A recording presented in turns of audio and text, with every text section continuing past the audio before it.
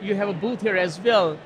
So when folk come to your booth, what do they see when they look at Akamai? So there are three questions there. The obvious is that we're a cloud provider and we have a fully managed Kubernetes service that is CNCF compliant.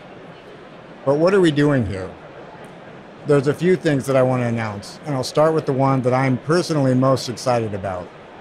And that is our contribution to this community. So open source.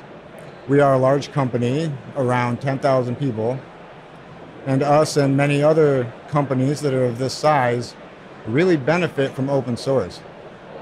These open source solutions are what help us succeed at what we do. A lot of these large companies never give back to that though. So what we are doing, it was announced earlier today that we upgraded our CNCF sponsorship to gold. We're giving $1 million worth of infrastructure credits to CNCF projects, and we are contributing to CNCF projects. We are contributing to Envoy, we are contributing to TrueSal, which is a plugin for the Kubernetes secrets management, and we're also contributing to the Nginx project. So this is us giving back. It's us saying not only thank you, but that we are going to help sustain you. You help us, we helped you, and I don't see that changing anytime in the foreseeable future. You can consider us a staple in the open source community.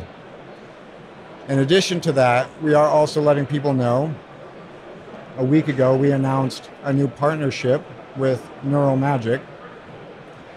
What they do is AI inference using a technique of sparsification that makes it so that it can run performant on CPUs.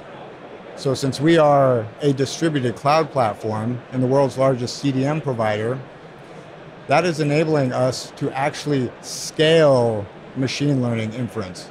So we're pushing machine learning workloads to the edge, which works in tandem and bodes well with another announcement we made a couple weeks ago, which is called Gecko, which is our generalized edge compute.